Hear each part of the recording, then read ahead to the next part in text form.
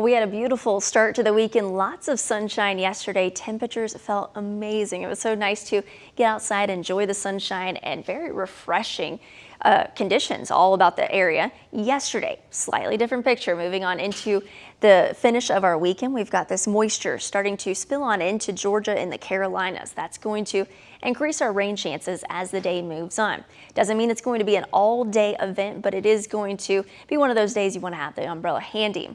Now, with the clouds and occasional showers, even a few thunderstorms possible, that'll keep our temperatures down a little bit. So normal high this time of year is in the lower 80s. Most of us are going to be seeing highs just staying in the 70s with a little bit of an uptick in the humidity, not quite as high as what we're going to be experiencing as we move into the next few days, as the heat and humidity begins to climb and the upper 80s are back in the forecast for us. For today, though, if you're trying to get out and about, I would see the first half of the day looking drier than the second half. You'll still see a possibility of shower or two on and off throughout the first half of the day. As we move on into this afternoon and evening, still going to see some dry time, but this is where we start to get into scattered showers and even a few thunderstorms possible.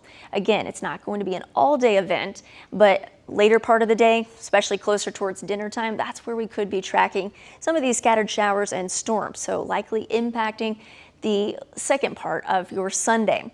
It does look like it'll still stick around even through about 8, 9 o'clock, so even closer towards sunset.